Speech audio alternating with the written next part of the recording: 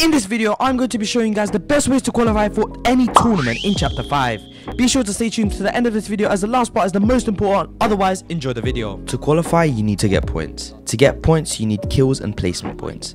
So I'll be showing you a few key steps to ensure you'll qualify into the next tournament you'll play. Key number 1. The first solution for qualification in a tournament is to find the main drop spot that you and your duo need.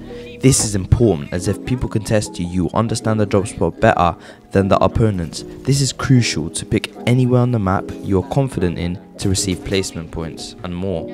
Before I carry on, I want to thank all of you for reaching 95 subscribers and reaching 2,000 views in my last video. I can't thank you guys enough. Thank you very much. Let's get back into the video. The second key point is to understand how to rotate, when to rotate and what is the best time to rotate to the best position in the zone. If you want to guarantee that you can qual, you need to find a duo that you can understand and play extremely well with in all different types of positions such as endgame, fighting and rotation. Let's take a look at Clix and Epic Whale's gameplay and how they rotate together and get tags for damage threshold. And notice how they communicate when rotating while it's a moving zone. This is how professional players play, and this is how everybody should play.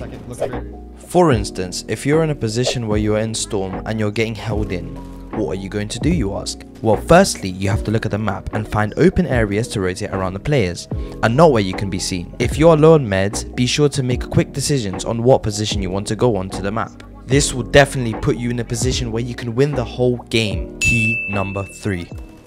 I've seen so many people complain after the teammate dies, and moreover, people saying they let the team down.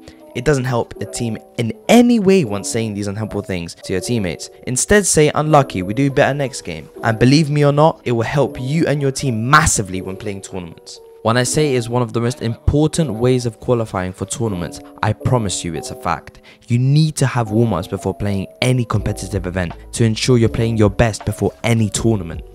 Two amazing examples of maps would be 1v1 Peace Control and 2v2 Realistics. This will increase your probability in qualifying for every tournament, and I become so much better in every time and every game session.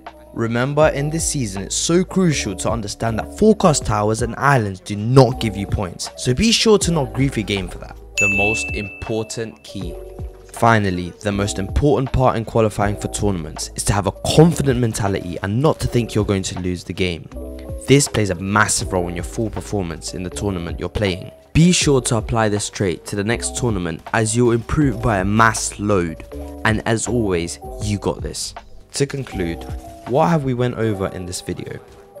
First key is to find a main drop spot for yourself or your duo to ensure you plan out your whole entire game. Step 2 is to understand rotation and how to move all around the map when zone pulls away. This is to survive for much longer and will step you up for victory. The third step is to have a clear and respectful communication with your teammates to be sure that you will guarantee yourself an amazing game and good vibes. And to conclude, the final step is to have a good mindset going into the next match and having confidence to qualify to every tournament. Anyways, you guys, if you enjoyed this video, be sure to like, subscribe and drop a comment on what you would like me to post next. Be sure to check out the video on the screen right now for more tips and tricks for Fortnite. And as always, have a blessed day.